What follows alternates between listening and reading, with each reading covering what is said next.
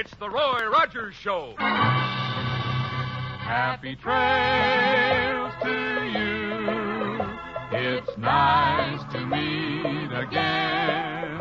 Happy trails to you until the journey's end. Post Sugar Crisp, the cereal treat that's fun to eat, brings you the Roy Rogers Show. Transcribed on the Double R Bar Ranch with Pat Brady and the Queen of the West, Dale Evans. Happy trails to you. Time to ride again. And here he is, in person, the king of the cowboys, Roy Rogers.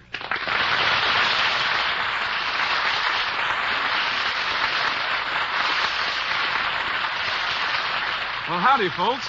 Here's my good word for today. It's about a honey of a new cereal, Post Sugar Crisp. And it's my hunch you'll like it just as much as we do out here at the Double R Bar Ranch. You see, Post Sugar Crisp is just downright good eating. And it's good so many different ways. Try it real soon, won't you?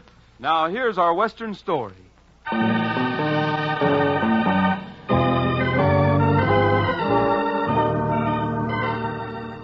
In a snug ranch house in the wealthy Paradise Valley cattle-raising country, Albert Larimore, old and respected rancher, is talking to a newcomer from the east, young Dan Sutton. I'm awfully sorry you're having such tough luck, Dan. I'll be glad to lend your money to replace the stock you've lost. Oh, thanks, Mr. Larimore, but I couldn't do that.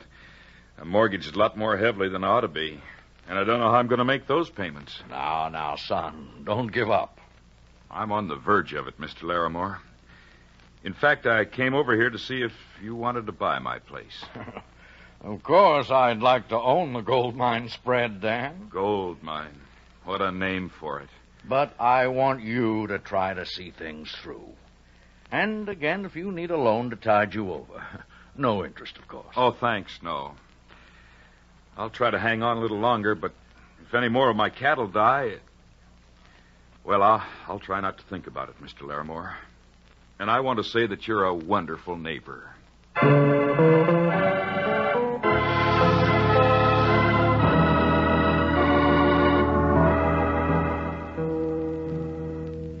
Let me fill your cup again, Dan. No, thanks, Dale. I've got to be getting back.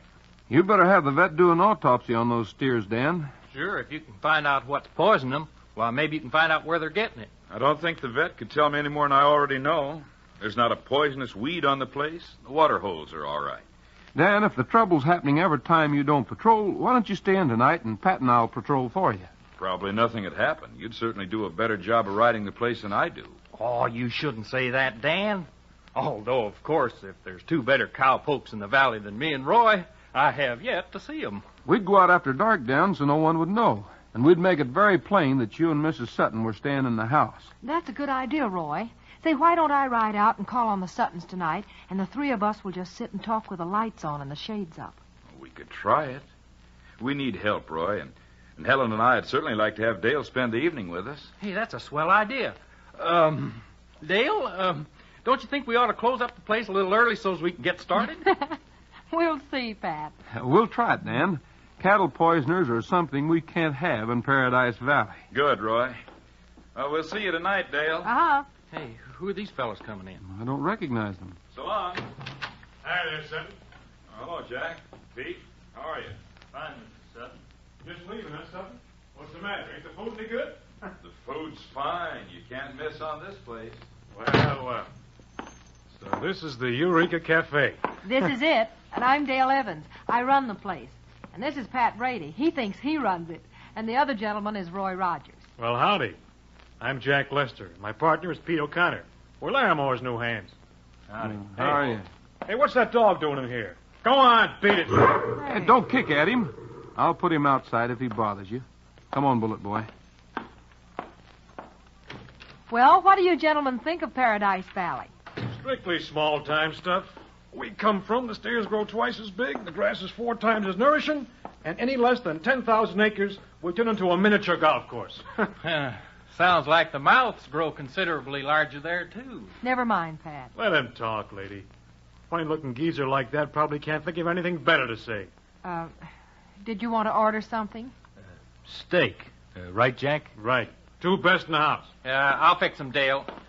I like it better in the kitchen where it ain't so breezy. Well, I hope you fellows will get used to this small-scale operation in Paradise Valley. We think it's a fine place, and your boss is one of our leading citizens. Oh, we aren't complaining. Larimore gives us a good deal. Of course, he needs us mighty bad, too. And now that I know what Mineral City has to offer, I think I'm going to like it a lot better. Well, Mineral City's quite a place. I'm not talking about the town, girl. I'm talking about the cute kid behind the counter in the Eureka Cafe. You bet. You're a keen looker. Well, thank you. Here's your silver. I'll see how the steaks are coming along. Let that big dumb clock fry him. You stick around and talk to us, huh? Dale, I'll talk to you later about tonight. No, don't go, Roy. You aren't bothering me, cowboy. Let me take your hand, girl. I'll tell your fortune for you. Well, no, Oh, go ahead, lady. Jack's pretty clever at it. Sure, I ain't going to hurt you. Let go of my hand. Now, this pretty line here is a love line. Let go of her hand, Lester. Make me. All right, I will. Get in, Pete. While you fumble for your guns, eh? Oh, no, you don't. The rod's out of my partner's hands, will you? And you won't either, because here's a little trick. You know, in Paradise Valley, we can flip a couple of guns right out of a man's hand while he's drawing them. Hey, what's happening? If there's any trouble, I want to be in on it. There isn't any trouble, Pat. The cowboy on the floor there tried to tell my fortune. Get up, Lester. Now, I'm going to tell your fortune, and yours too, Pete. Well, I think I know mine. I think I'm expected somewhere else. Hey, now, if you can't take a joke, why... We like our jokes a little funnier. Look, Rogers, I'm a good-natured cuss. But don't cross me if we ever meet again. Because the next time you won't catch me with a lucky punch. Come on, Pete. Let's get out of here.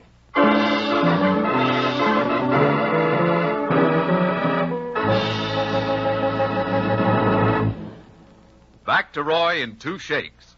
But first, let's greet his pals, Handy, Dandy, and Candy, the 3 honey bears on every package of Post Sugar Crisp. Hi, it's a treat to see you. Post Sugar Crisp is a treat, too. Absolutely. Sugar Crisp is the cereal treat that's fun to eat. It's different. Wholesome puffed wheat with a delicious candy coating of sugar and honey. But let the 3 bears tell you 3 wonderful ways to eat it. As a cereal, it's dandy. Sugar Crisp is just sweet enough. You don't need sugar. Check. For a marvelous breakfast, just add milk or cream. And boy, Sugar Crisp is great for snacks whenever you're hungry. Right. And eat it like candy, right out of the box. Right again. Sugar Crisp is good anyway. It tastes great and gives you plenty of quick food energy for work and fun. Mother, next time you mark it, remember what the 3 bears say. As a cereal, it's dandy. For snacks, it's so handy. Or eat it like candy. Post Sugar Crisp. Get genuine Post Sugar Crisp in the red, white, and blue package with the 3 bears on front. Buy Sugar Crisp tomorrow.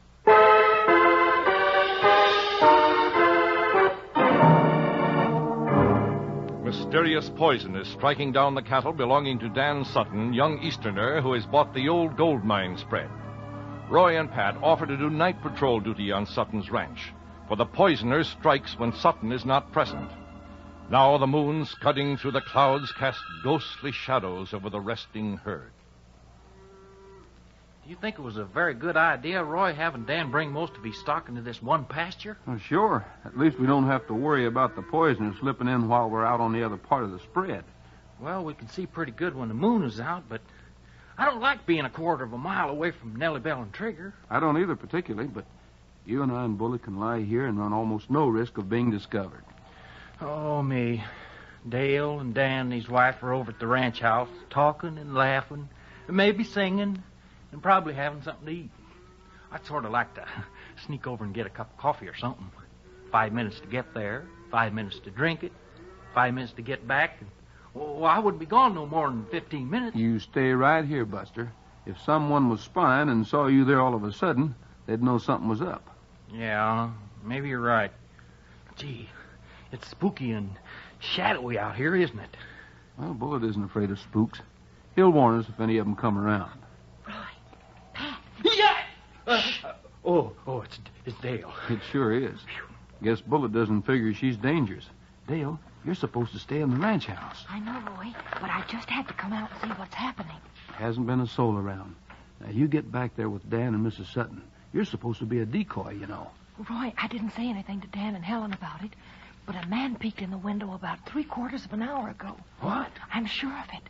I figured it was someone checking to see that Dan was inside. And as soon as I thought I'd given him enough time, I told Dan and Helen I was going to take some coffee out to you two. Well, that's just wonderful, Dale. I was just hankering for some. Well, the only thing is, I was so interested in what might be happening, I forgot the coffee. Oh, good going, Dale. Now, you better get back. Why? Buttermilk's tied out in front, and if anyone's around, they'll think I'm still inside. Quiet, Bullet. Hey, what does he see? I don't know, but he's plenty excited. Shh, quiet. Look, way over there on the other side of the pasture. Isn't that 2 men? Looks like it. Hey, I can hardly hold Bullet. Oh, that darn cloud. I can't see a thing now. Let's get up closer. Oh, wait. The moon will be out again in a second. Let's see what those men are up to before we frighten them off. Bullet, come back here. No, I relaxed my grip on Bullet the wrong time. He was sure steamed up about whatever he saw. Pat, we'd better get Trigger and Nellie Bell and follow him. Do you want me to run back and get Dan? Yeah, why don't we all go? Have sort of a posse. Oh, it's too late now. Bullets frightened them away. It'll be quicker to run down there and see what they were up to.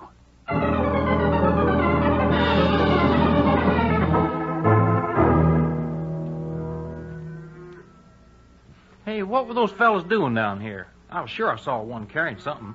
And I was sure I saw one put something down. Well, we certainly haven't found anything with the flashlights. I wish Bullet would come back. He's a mighty well-trained dog, but if he was a horse, I'd say he took the bit in his teeth that time. Well, maybe we'd better go back to the house and tell Dan and Helen what happened. You go ahead, Dale. But if those men were spreading poison, I'd hate to leave here until we found it. Hey, wait a minute. What's this? Well, that's just a salt block. Here's another one. Well, look around. There aren't any more, are there? No. I certainly don't see any. When Dan drove the cattle in here this evening, it was the first time this pasture had been used for months. And I don't think Dan would remember to bring in a couple of salt blocks. I wouldn't think so. He's a dandy feller, but between you and me, he don't know much about cattle. Well, we'd better have them analyzed. Maybe this is the way Dan's cattle are being poisoned. Maybe so, but we still have to find out who's doing it. Well, look who's here. Bullet, what do you mean breaking away like that? Hey, what are you carrying? Give it to me. What's he got there, Roy? Oh, an old piece of cloth. Well, it looks like it. Shine your light here, Dale. Blue corduroy. Roy, Jack Lester was wearing a blue corduroy outfit when he was in the cafe this afternoon. Hey, he was at that. Well, if that's the case, why don't we just go over to Laramore's and haul Lester down to jail? There's plenty of people with blue corduroy jackets, Pat. We can't arrest Lester on evidence like that.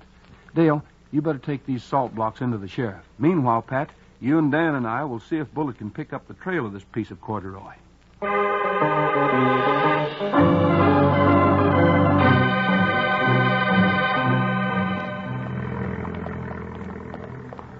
This is pretty slow going, Dan, but it's safer than having Pat use his headlights so we could trail as fast as Bullet wants to go. Whatever you say, Roy. This is all pretty new to me. You sure Bullet knows where he's going? Seems like we've been edging along this fence for 15 minutes now. I'll trust Bullet. Don't make any more noise than you have to, Pat. Okay.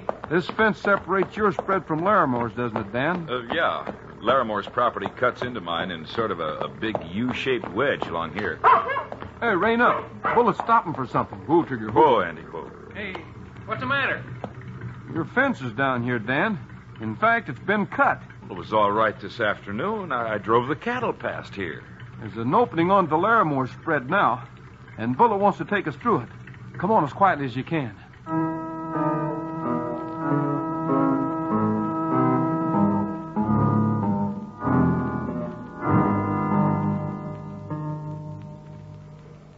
That's a fire up there, all right, Roy. Could be a line camp that some of Laramore's hands have set up. You and Dan stay here, and Bullet and I'll creep up a little closer and see who's there. Sure you don't want me to go along, Roy? No, I'll be right back. Come along, Bullet, and keep quiet. You stay there, Trigger. Sure nice of Roy to help me. Oh, Roy likes to do things like this. Hey, Dan, whereabouts is that old gold mine your spread was named after? Way over on the other side of this U-shaped piece of Laramore's property. If there was anything left in the mine, I guess you wouldn't be so worried about meeting your mortgage payments, would you? I guess I wouldn't. But I knew when I bought the place that the mine was worthless. Yeah.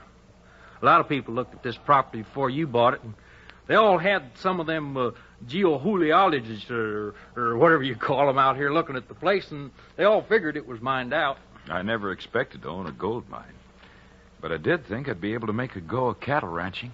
Pat, Dan, Bullet and I got close enough to see 3 men around that fire. Who are they? Hey, is that Lester guy one of them? Yes, Lester's one and O'Connor's another. Well, why don't we just storm up there and whale a tar out of them just on general principles? Because I think the third man is Mr. Larimore. Mr. Larimore? Are Lester and O'Connor holding him? I couldn't see, and I couldn't get close enough to hear what they were saying because Bullet was getting excited again. Mr. Larimore certainly wouldn't have anything to do with poisoning my cattle. Well, I certainly wouldn't think so. Hey, Pat, hold Bullet here. I'm going back to the fire. Lester and O'Connor strike me as strictly no good, but Larimore's a pretty good judge of character, and he hired them. Bullet, quiet! Oh, there they go. They're on horseback and running again. They sure are, all 3 of them. All right, then. We're going after them. If Lester and O'Connor are putting something over on Larimore, we've got to catch them before it's too late.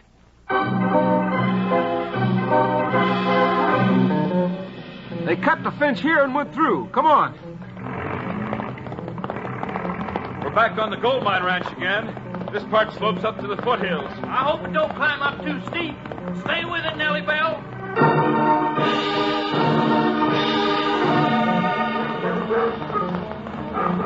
Roy, I gotta turn on the headlights. I can't see where we're going. Okay, Pat. Those fellows know they're being chased.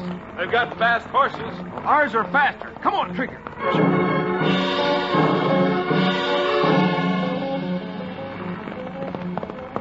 Roy, slow down. Nellie Bell's being bounced to pieces. We've got to catch them soon. Keep up, Pat. How can you find your way in this rough country, Roy? How do you know where we're going? I don't know exactly, but we'll go wherever Bullet takes us.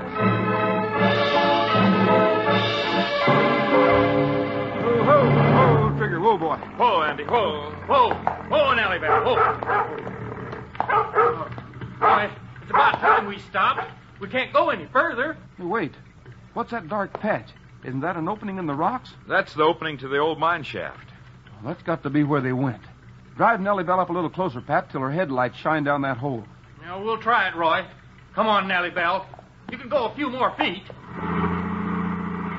That's it, Pat. You're going great. Yeah, this kid must be part mountain goat. There. How's this, Roy? That's fine. The lights shine right down the shaft. Hey, there's a railroad track leading in there. That's the old narrow gauge railway they used to haul the ore out when they were working the mine. Now, dismount and edge up. We've got them trapped in there. Roy, are you sure it was Mr. Larimore with Lester and O'Connor? Well, I could have been wrong. The firelight was flickering, but it certainly looked like him. I don't get it at all. Why they lead us on a chase like this and then hole up in an old hole in the ground where all we have to do is just sit and wait for them to come out. I just don't get it. I don't either, but we'll find out soon. Come out of there, you men. Come out with your hands up. Why don't you come on in and get us? I thought that was you, Lester. O'Connor's is there with you, too, isn't he? Sure, I'm in here.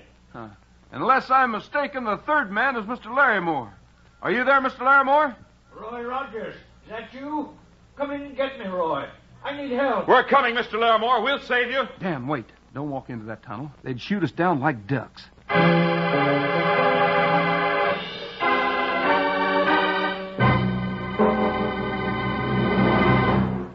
We'll return to Roy in a moment. But first, let's listen to the 3 Sugar Crisp Bears. We're the Sugar Crisp Bears, and we want you to meet the grandest treat you ever did eat.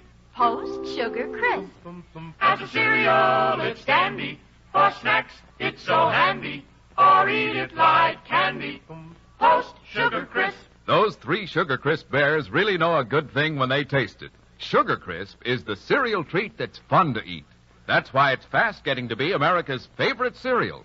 You see, Sugar Crisp is already sweetened with honey and sugar, so you'll just eat it with milk or cream. And it's so handy for snacks anytime you feel like sitting down to some good, nourishing eating. Or eat it just like candy. Get genuine Post Sugar Crisp in the red, white, and blue package with the 3 bears on it. It's a honey of a new cereal.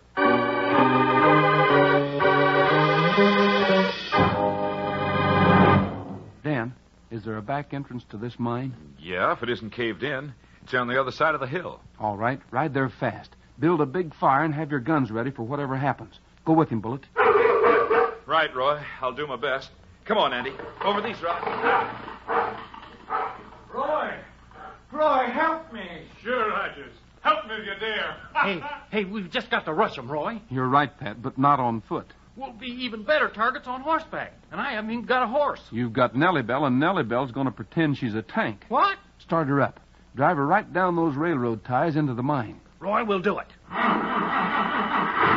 It's the last thing they'll expect. And if we can get them confused... That's the idea. Let's go. All right. Hang on, Roy. As soon as the headlights pick them up, I'll start shooting. Don't go too far past them. I'll handle her just right. Don't you worry. Hey, what's happening? There they are. They'll run us down. Stop. Stop. Shoot him, Lester. Fire those guns. Oh, so that's the setup. Well, I'll do the shooting. Yeah, I'll do some myself. Don't let him take us. Run for it. Drop those guns, all of you. If we have to shoot again, we'll aim at you. Take their artillery, Pat. Larimore, I don't know why you did this, but I know whose side you're on. Hey, what are you trying to kick back into the shadows? Why, nothing. What are you talking about? Hey, it's a sack, Roy.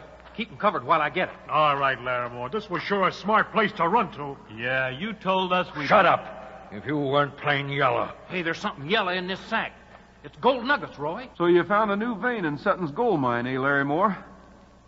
Well, the three of you had better march down the tunnel to where the firelight's starting to flicker at the other end. Follow some Nellie Bell, Pat. The tunnel narrows down, and we can keep them right in the headlights.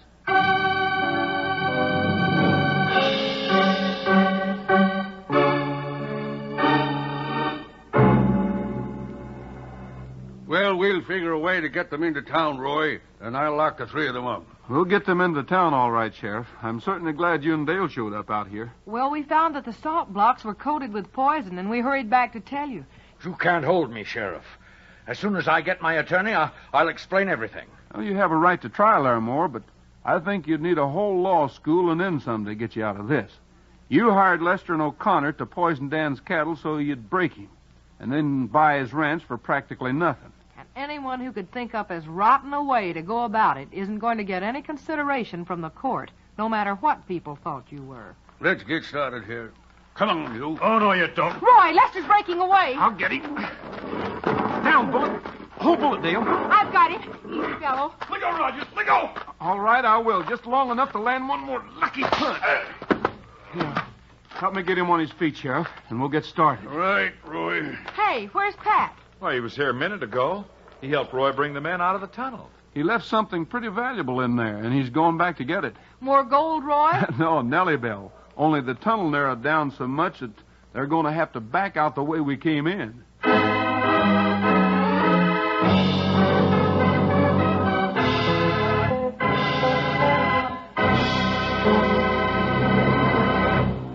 Today, our country faces a double production job. Weapons for fighting a war and civilian goods for fighting inflation. It's a job that requires working together, all of us, management, labor, and the public. Production is everybody's job. Remember, the more efficiently we produce, the stronger we grow and the better we live. Remember, greater production means greater security for all of us. That's all for now, folks. This is Roy Rogers saying to all of you from all of us, goodbye, good luck, and may the good Lord take a liking to you. See you next week. Happy trails to you until we meet again. Fellows and gals, Post Sugar Crisp, the cereal treat that's fun to eat, wants to tell you that there's a swell story about Roy and Dale in the February issue of Radio TV Magazine, now on the newsstands. All you Roy Rogers fans will want to read this heartwarming story. The Roy Rogers Show can be heard again next week at this same time with Pat Brady, Dale Evans, and the king of the cowboys himself, Roy Rogers.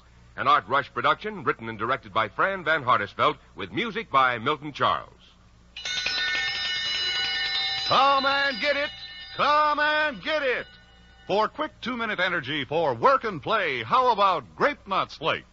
How about 'em, how about 'em, how about those grape nuts flakes? How about those grape nuts flakes? How about 'em, how about 'em, how about those grape nuts flakes? They are so good, good for you too. The 2-minute energy works for you. So how about 'em, how about 'em, how about grape nuts flakes? Grape Nuts Nuts Flakes is one of the triple-wrapped Post cereals. Guaranteed fresh or triple your money back. Look for Grape Nuts Flakes, the great 2-minute energy cereal, in the package with Roy Rogers and Trigger on the front. Featured in today's cast were Frank Hemingway, Herb Butterfield, Joe Kearns, Howard Culver, Gil Fry, and Gil Stratton, Jr. The script was based on a story by Nate Kaplan.